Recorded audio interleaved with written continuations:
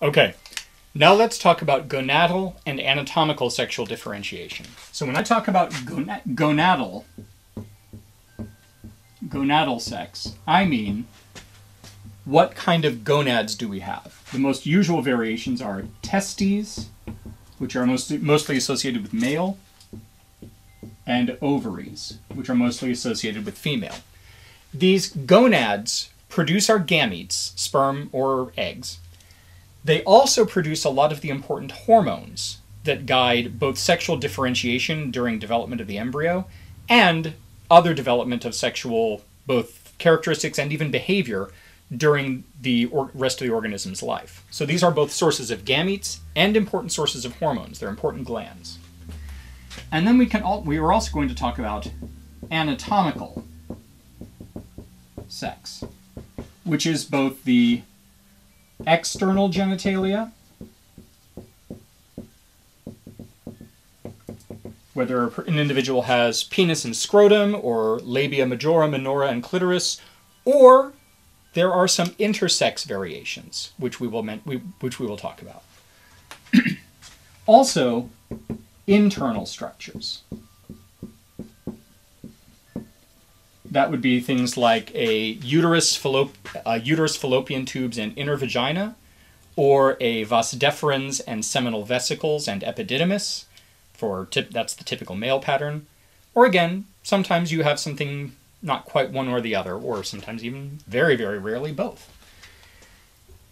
And then, so those, well, the issue of psychological sex, we're going to get to that. But let's talk about how these things develop and how that is affected by chromosomal sex. So, what I'm going to go over first is the most typical patterns, and then we'll get into the intersex variations.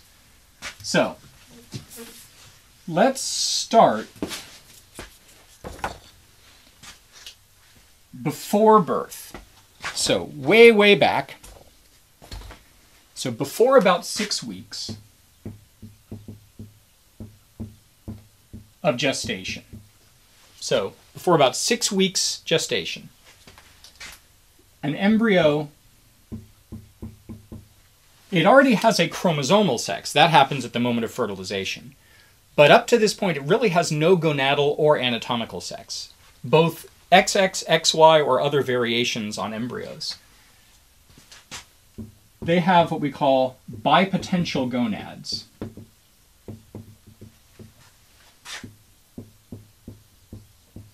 And ambiguous genitalia. That's the external genitalia. It also has 2 sets of internal ducts. These are often called the Mullerian, which are also known as the paramesonephric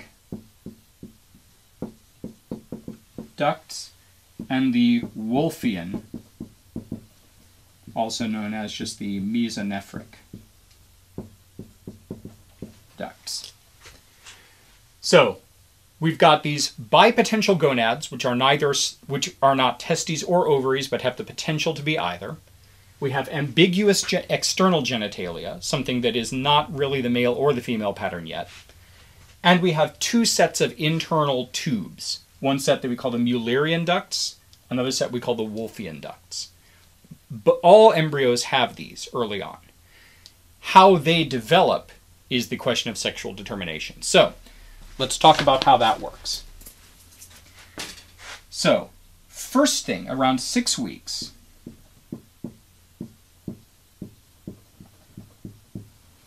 first thing that happens is the gonads start to differentiate. These bipotential gonads will become either ovaries or testes, usually.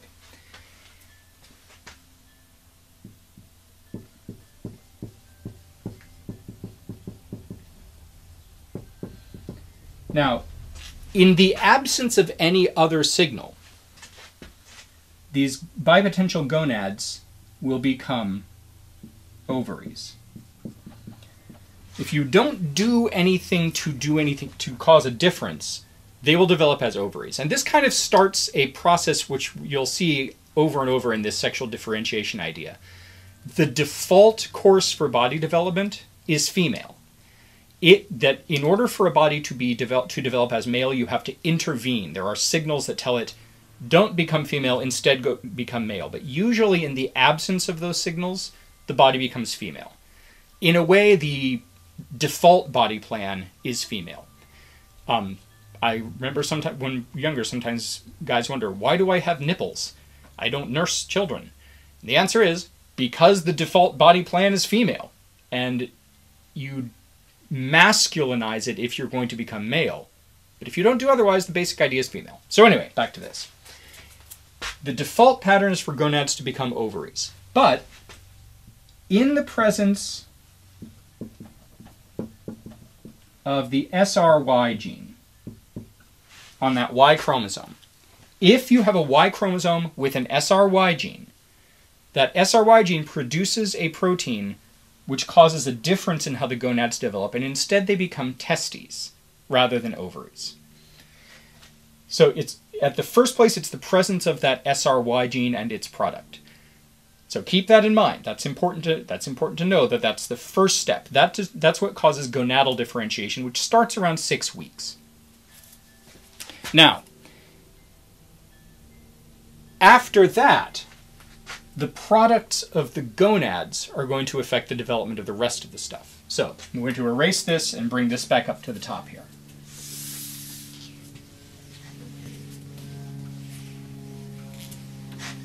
So, if I have ovaries, the default pattern is that the Mullerian ducts become the uterus, the fallopian tubes, and the upper about third of the vagina. Now, this is actually a good point to mention for a moment here. The word vagina is often used incorrectly. Sometimes people, when they're referring to a female external genitalia, they'll say, oh, that the vagina. That is not correct. The vagina is the tube which goes from the outside to the cervix and the uterus. It's the birth canal where babies come from the uterus out through. And if one chooses to engage in such, it's where the penis goes in penetrative intercourse that can result in fertilization or other things. Anyway, So, the proper term for the general external genitalia on a female is vulva, not vagina. So when I say the upper vagina, I mean the upper part of that birth canal up near the cervix. Okay. And the Wolffian ducts degenerate and disappear. So the default pattern, if you have ovaries, is that the Mullerian ducts become these internal female structures and the Wolffian ducts go away. If you have testes, though, those testes produce two distinctive hormones at this point. One of them is called anti-Mullerian hormone. This causes the Mullerian ducts to degenerate.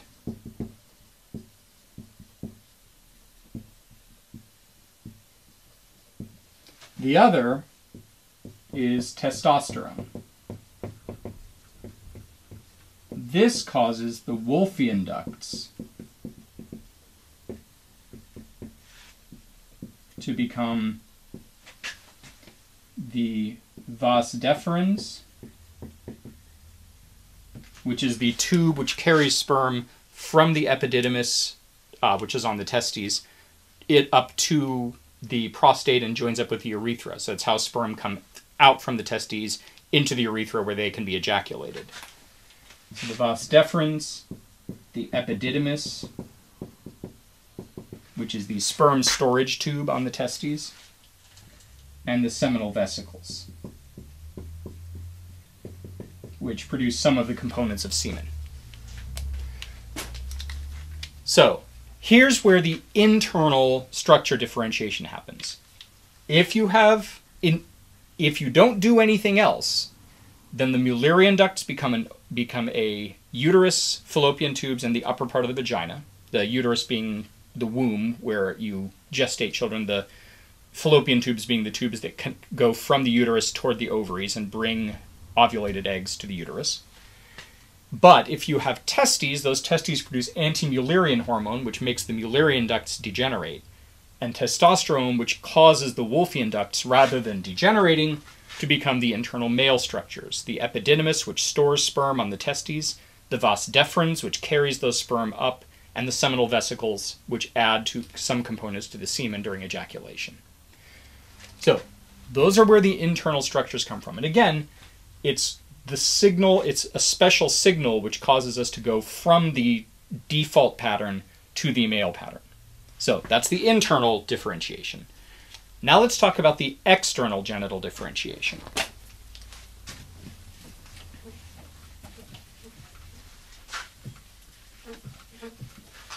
So those ambiguous genitalia, we start by making clear what those look like.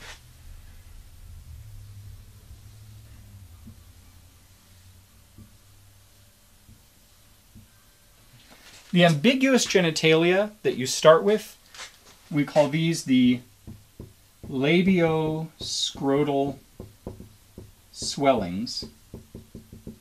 I'll erase this stuff too, give myself a little more room.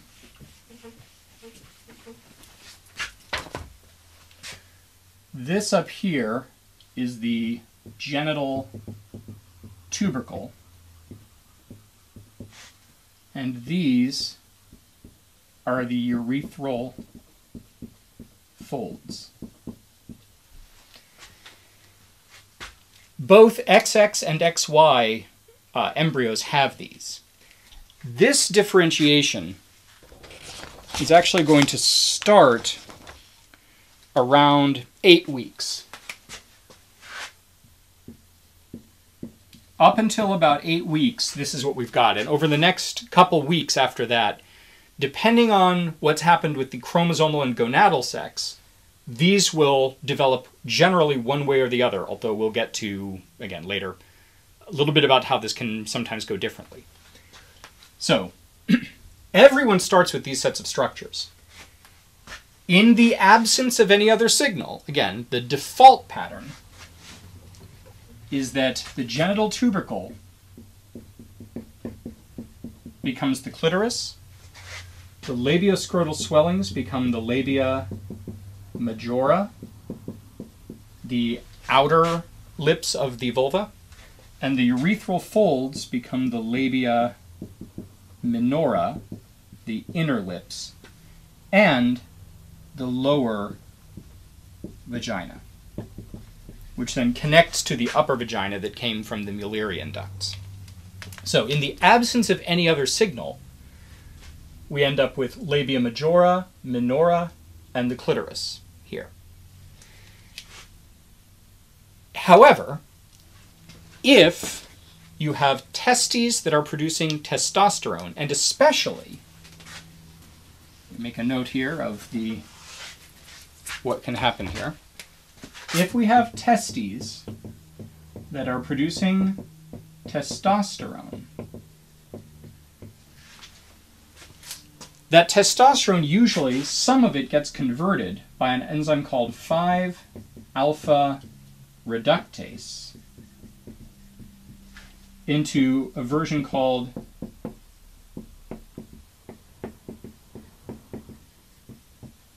dihydrotestosterone.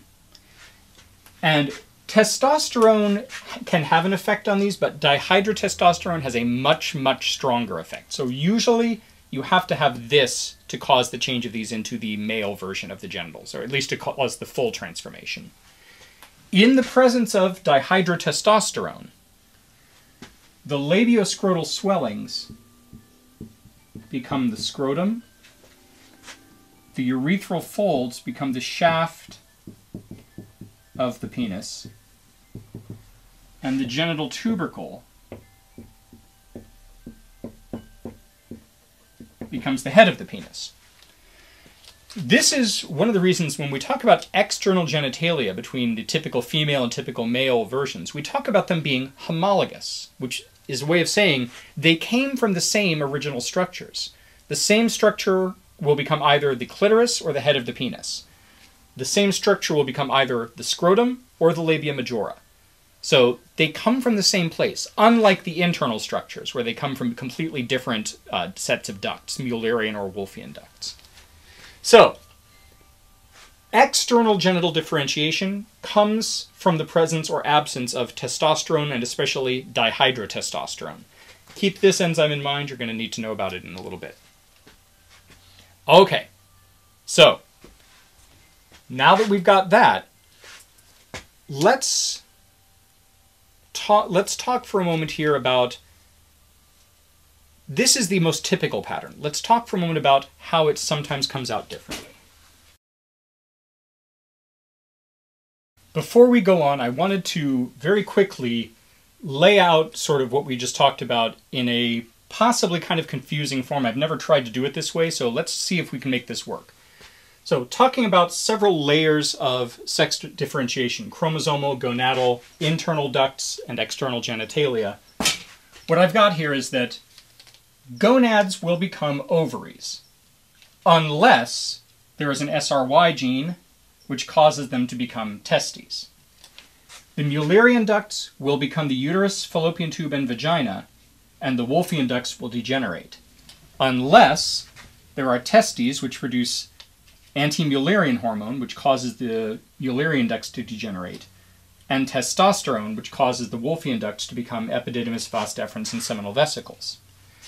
The external genitalia will become the labia majora, labia minora, and the lower vagina, unless there are testes producing testosterone, which gets converted to DHT, which then causes them to become penis and scrotum. So, you may want to refer back to this. You might take a picture of this and refer back to it as we talk about the next part of intersex conditions, because it might make it easier to see how sometimes these things come out a little differently. All right, let's talk about intersex conditions. These are the atypical arrangements of those 4 layers of sex differentiation. This is any combination of chromosomal, hormonal, or anatomical arrangement which puts a person somewhere that is not on that binary idea between the female alignment and the male alignment. Let me emphasize again that these are atypical, but not abnormal. Many of these are normal variations, they're just unusual. So let's start with chromosomal.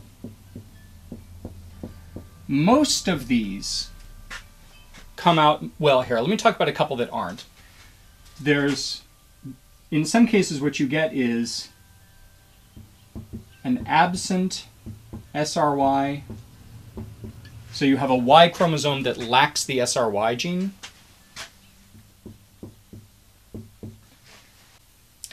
The absence of the SRY, so you have an individual who's XY but does not have a Y chromosome in the SRY, means that the gonads do not develop into testes. However, because of that particular arrangement, they also don't develop into ovaries the way you would normally expect. And you end up with something called Swyer syndrome. In Swyer syndrome, the person will develop the internal structures. The Mullerian ducts do become uterus and ovaries, but the gonads do not become normal uterus and fallopian tubes, but the gonads do not become normal ovaries. Instead, you end up with what are called streak gonads, which are sort of undifferentiated, and those can cause serious problems since they don't really make any sex hormones. They also have some other issues. Which, since you don't have testosterone or the estrogens and progesterones from either ovaries or testes, the individual does not usually develop a lot of secondary sex characteristics at puberty. They'll have female external genitalia when they're born, but during puberty they do not develop breast, hip development, very much, if any, pubic hair, and that's at which point it is often realized what the issue is here. So that's one kind of intersex condition. Another is when you can have an SRY attached to an X chromosome. In the condition where the SRY gene becomes attached to an X chromosome, you can have an individual who has XX chromosomes, but one of them has an attached SRY, which causes testicular development, and those testicles typically produce testosterone and dihydrotestosterone and anti-Mullerian hormone, so the person develops physically male, actually fairly typically male. Sometimes there are some minor differences. For example, sometimes the testes don't descend when they should, and usually the person is less fertile, but generally this person has a male body and usually a male gender identity. So those are two of the unusual chromosomal arrangements. Another kind of chromosomal arrangement that can produce intersex conditions are what are called aneuploidies. An aneuploidy is when you have some number of copies of a chromosome other than 2. The most common aneuploidy people are familiar with is trisomy 21, when you have 3 copies of chromosome number 21. And that produces Down syndrome.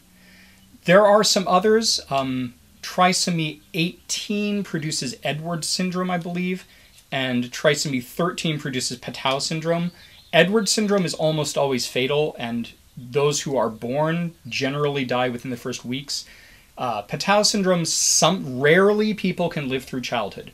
As far as I know, all other trisomies are fatal, usually very early in development. Usually the embryo fails to develop very early. Oftentimes the person carrying it doesn't even know they were pregnant. But aneuploidies in sex chromosomes are a lot less dangerous, for a reason we'll get to. But let's talk about how that can work. So you can have XO, which is when a person has one X chromosome and no other chromosome. They don't have a second X or a Y. This produces something called Turner syndrome. So in Turner syndrome, individuals, since they don't have the SRY, they develop ovaries, and they develop internal female structures, uterus, fallopian tubes, and vagina, and external genitalia are female. But these individuals usually don't menstruate without hormone therapy, and when they hit puberty, generally they do not develop female secondary sex characteristics. There are also some typical physical characteristics. Often individuals with Turner have a little bit of webbing at their neck. They're typically short, and they have some differences in their heart and sometimes their hands and feet. If these individuals receive hormone replacement therapy because their gonads are not producing the hormones you would normally expect, they can then undergo a more typical pubertal development as female. Most individuals with Turner syndrome have female gender identity, and people with Turner's are women as a rule. Usually less fertile, though. Generally, intelligence is normal in individuals with Turner syndrome. Some of them have some problems with spatial reasoning. Okay, another aneuploidy is XXY, when an individual has 2 X chromosomes and a Y chromosome. Now think for a moment. What's the likely physical development of a person with this? So if they have the Y chromosome with an SRY gene, the presence of the SRY causes the early gonads to become testes. The testes produce anti-Mullerian hormone and testosterone, so the internal duct, the Mullerians degenerate, and the Wolffian ducts become epididymis, vas deferens, and seminal vesicles. They produce dihydrotestosterone, so they develop male external genitalia. These individuals have what's called Klinefelter syndrome. Individuals with Klinefelter syndrome are male. Before puberty, you often can't really tell an individual with Klinefelters. They tend to be tall, they tend to have less body hair, and they tend to maybe have a little bit less muscle development. At puberty, depending on the individual, you tend to see some particular symptoms. Some people with Klinefelters, there's no obvious way to tell. But in some individuals, they tend to get some level of breast and hip development, generally more body fat deposition, especially at the hips. They often have less body hair. They do tend to be tall. They tend to get less muscle development, less broadening of the shoulders. Most individuals with Klinefelters identify as male and present as male, but it is considered an intersex condition. Individuals with Klinefelters usually have normal intelligence and have limited fertility. Some individuals with Klinefelters are fertile, some are not. Many have problems with fertility. Intelligence is normal. Some individuals with Klinefelters have some problems with reading, but in general, intelligence is normal. Okay, it's also possible to have 3 X chromosomes, what's called triple X syndrome. Although it's not usually considered a syndrome, because really, triple X has no particular symptoms. Individuals with triple X, since they lack the SRY gene, they develop as female to completely phenotypically normal female. They tend to be tall. Their eyes tend to be slightly wide-spaced, but most individuals with triple X don't know they have it because there's no particular problem with it. Individuals with triple X are usually fertile. There's also XYY, which also is effectively asymptomatic. Individuals with an X and 2 Y chromosomes really don't have any particular syndrome. There's no particular symptom with this, and most individuals don't know they have it. There was I think it was Alien 3, that took place on a planet supposedly where all the violent criminals there had 2 Y chromosomes. And for a while people actually thought that having 2 Y chromosomes made people more inclined to be violent and criminal. I guess the stereotypical thought being they're males except more so, but that's nonsense. And it's not true. Studies of XYY individuals have found no particular psychological change. So neither of these has any particular phenotype, other than maybe some very minor variations. Most people don't know that they are one of these, if they are. So why is it that having 3 X chromosomes has effectively no symptoms, but having 3 chromosome 21s produces Down syndrome, and 3 of most others is immediately fatal? As it turns out, there's an interesting phenomenon called X inactivation, sometimes known as lionization.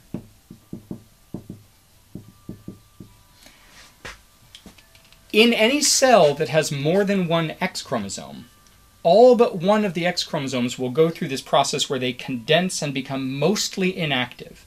Only a small percentage, 10 or 20% of the genes on that X chromosome continue to be used at all. Most of them become completely inactive. So if you've got an individual who is triple X, 2 of those X chromosomes will condense, leaving you with just 1 functional one and 2 only slightly functional ones. In an individual who is XX, 1 of those 2 X chromosomes will condense, leaving you with 1 X chromosome that's functional and 1 which is only slightly functional. So the difference between an XX and a triple X is not huge, because all but 1 of those X chromosomes inactivates anyway. In Klinefelters, 1 of those X chromosomes inactivates. So you're left with a person who is XY and then a slightly functional extra X, which is what produces some of the effects of Klinefelter syndrome. One interesting thing about that is that inactivation happens at a stage in the embryo called gastrulation, which is very, very early on in embryonic development. And it happens randomly in each cell. So which X chromosome inactivates is different in different cells. What that means is that in any individual with more than 1 X chromosome, which X chromosome is active at different places in your body is not always the same. So you end up with this condition called mosaicism, where a different X chromosome is active in different cells. In general, that produces no particular effect, although if you have certain unusual variations in genes on the X chromosome, you can get a few interesting things from that. But this is, for example, why calico cats have the hair pattern they do, because one of their genes for hair color is on the X chromosome, and if you have 2 different ones, then which X chromosome gets inactivated can produce different effects depending on where in the body you are. Kind of an interesting thing. All right. Now, we're going to go through some other intersex conditions that are at levels higher than chromosomal. All right, let's talk about a couple of other intersex conditions. So there's 3 others I want to talk about. The first one is androgen insensitivity.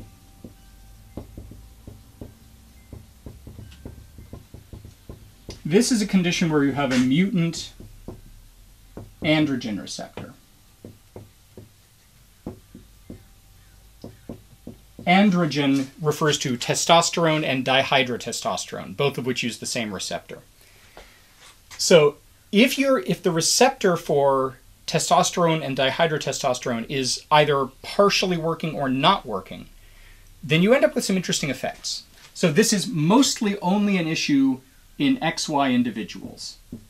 In XX individuals, this has, well, actually it's extremely rare because, no, never mind.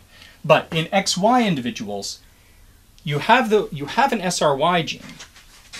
So assuming that's functional, that causes the gonads to develop into testes. And those testes will produce anti-Mullerian hormone. So that causes the Mullerian ducts to degenerate.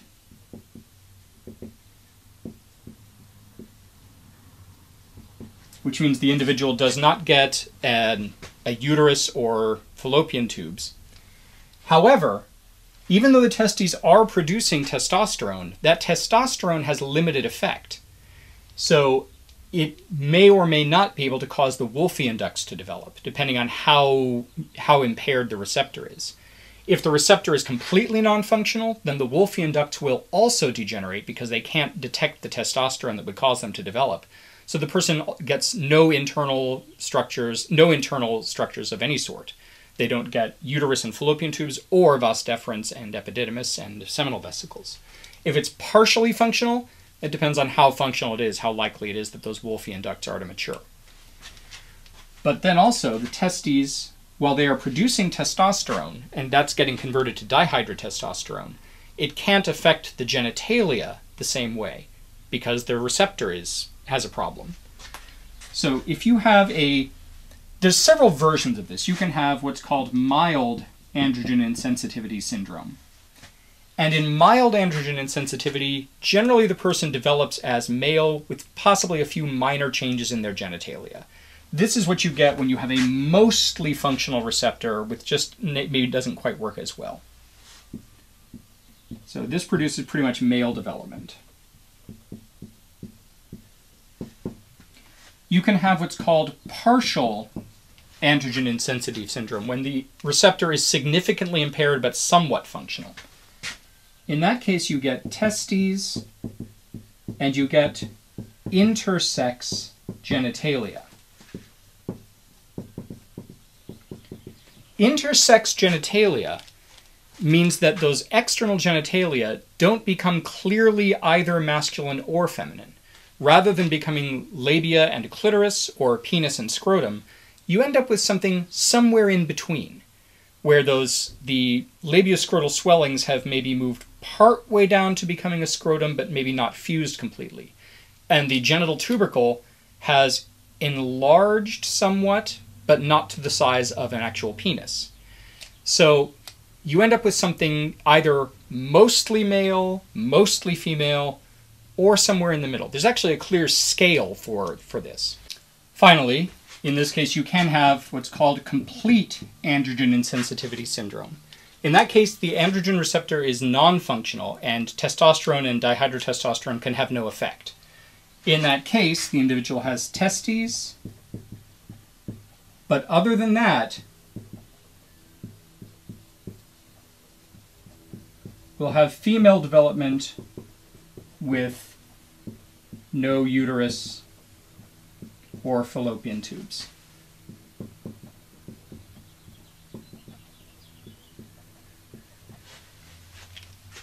The external genitalia will be female, but the vagina will only go part way up and then just sort of have a dead end, because the upper vagina has to come from the Mullerian ducts, and those degenerated in this case.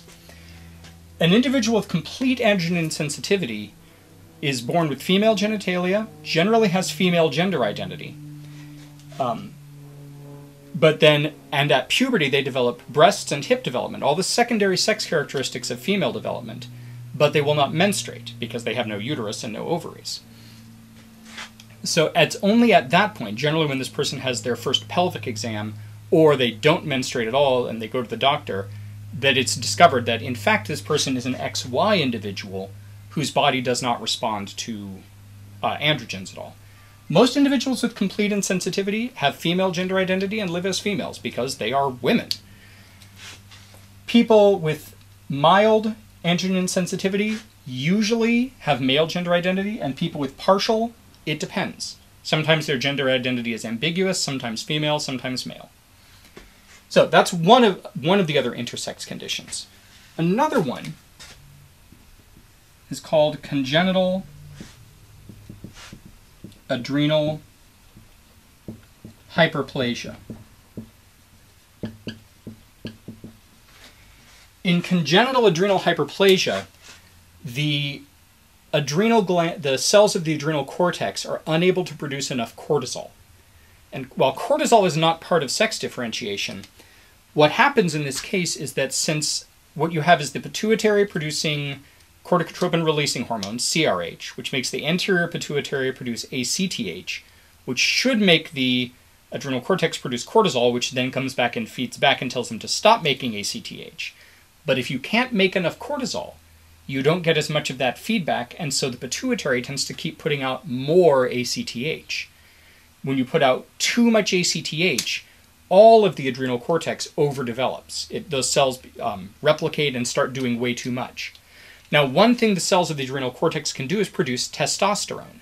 And while they don't normally do that much before birth, in cases of congenital adrenal hyperplasia, they do. So in this case, the adrenal cortex produces testosterone, which will cause a partial masculinization of the genitals. So this is an issue in XX individuals. It affects XY individuals too, but it doesn't affect their sexual differentiation. So in XX individuals, they have, since they don't have an SRY gene, they have internal ovaries, uterus, fallopian tubes, and so on. But the external genitalia, because they're being exposed to large amounts of testosterone when they wouldn't normally be at this early stage of embryonic development, the genitals undergo some level of masculinization, depending on the degree of the problem. Again, you end up with intersex genitalia.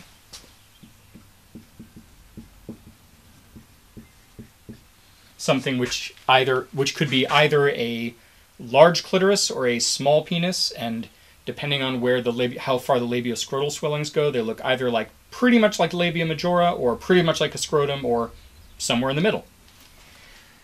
So that's a relatively common cause of intersex genitalia. Now, a third intersex condition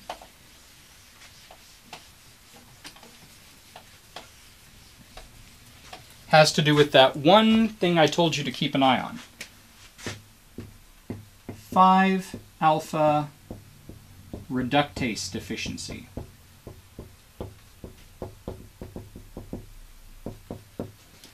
So 5-alpha reductase is the enzyme which converts testosterone to dihydrotestosterone. And if you remember, dihydrotestosterone is a much, much more effective agent for masculinizing genitals. So, this mostly affects this really only affects XY individuals. But if you have an XY individual with 5-alpha reductase deficiency, the SRY gene means that they develop testes, and those testes produce anti-Mullerian hormone, which causes the Mullerian index to degenerate, so they don't get a uterus. And they can produce testosterone just fine. So the testosterone causes the Wolffian ducts to develop into the internal structures. So they have testes, epididymis, vas deferens, seminal vesicles. But the external genitalia, which mostly depend on dihydrotestosterone, end up somewhere in the intersex spectrum.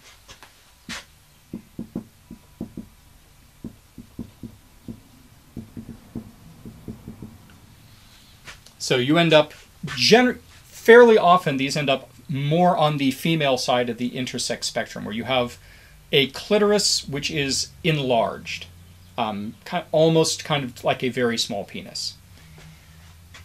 The interesting thing about 5-alpha reductase deficiency is that then at puberty, it's unclear exactly how. It may be because there may be another version of 5-alpha reductase present elsewhere in the body, or there may be some 5-alpha reductase present in the testes, but the large amount of testosterone produced during puberty causes a change in the external genitalia. So it's normal during puberty for genitalia to change. For males, the penis grows, you grow extra pubic hair, the testes change. That's as a result of the extra testosterone and dihydrotestosterone during puberty. In XY individuals with 5-alpha reductase deficiency, while they are born with mostly female genitalia, at puberty those genitalia undergo a masculinization.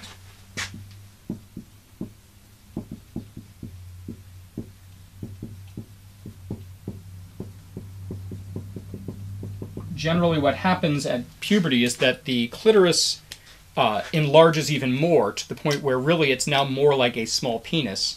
Sometimes the testes will actually descend partway into the the structures which are sort of like a scrotum but are also really more like labia majora. The voice deepens, the person grows muscles in typical male pubertal development.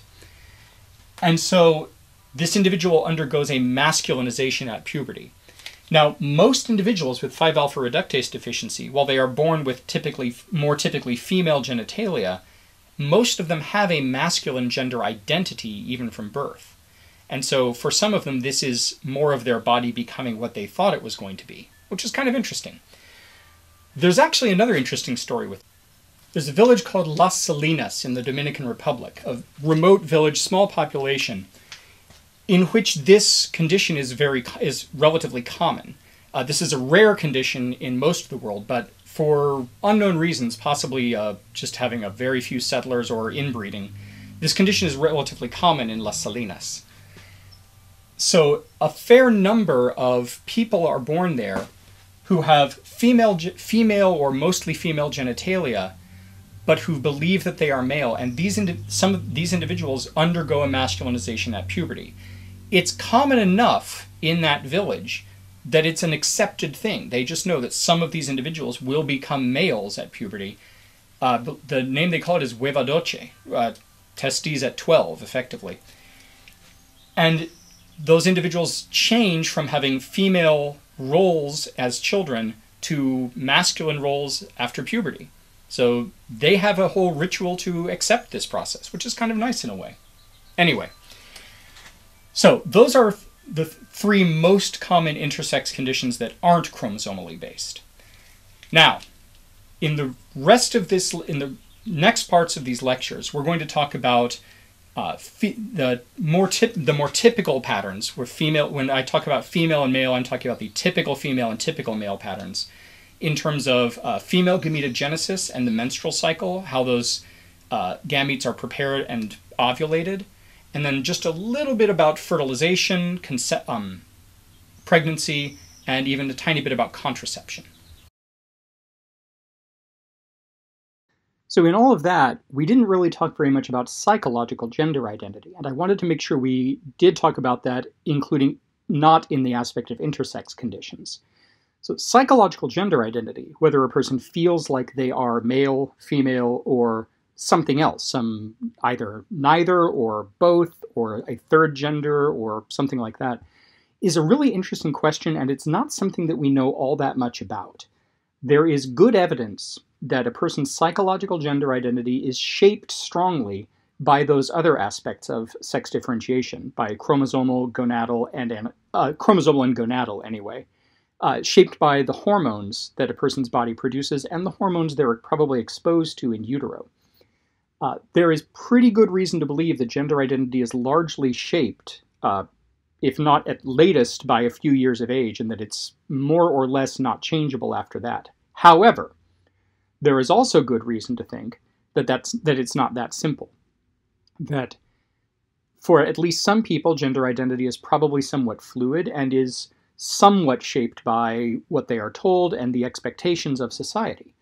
So the main issue there is that gender identity is at least partially, probably mostly biologically based, but probably not entirely. Probably it is influenced by other things as well.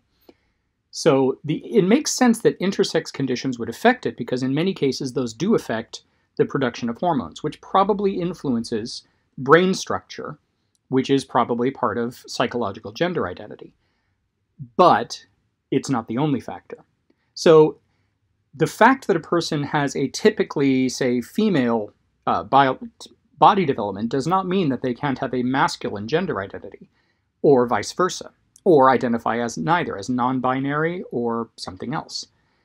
And in some of those cases where you have issues of transgender, where a person's psychological identity does not match their physical gender identity, or where their physical gender identity is ambiguous, and then it's hard to say what their psychological gender identity might turn out to be, those are complicated issues. And it interacts interestingly with these intersex conditions. Historically speaking, when a person is born with intersex genitals, the more common practice was to have the doctor or somebody take a look and say, well, it's got to be one or the other, and even surgically alter the genitals to decide, I think this is going to be a male or a female infant. The problem is, with many of those intersex conditions, it's not possible to tell at birth what the person's psychological gender identity is going to be. So if you've surgically assigned them a gender that early and it doesn't match what their psychological identity is, the person can end up with a serious mismatch, which causes massive psychological trauma to the individual, as many people modern day know. So the more common practice now is, if a person is born with intersex genitalia, it's more common to say, well, unless there is a problem, unless there's a physiological problem here that needs correcting, we're going to leave it alone and wait until later so this person can decide what they think their body should be. And some people with intersex genitalia choose to have them modified to be more masculine or more female. And some people choose to leave them alone, say, oh no, this is what I am. So the take-home message here is that psychological gender identity is influenced by these other aspects, but also by other things. It is very complicated, and there's a lot we do not understand about it.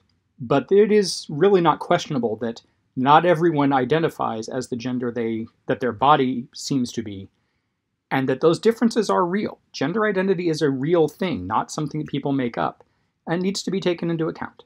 Okay, that's all for right now, so I'll see you in the next lecture.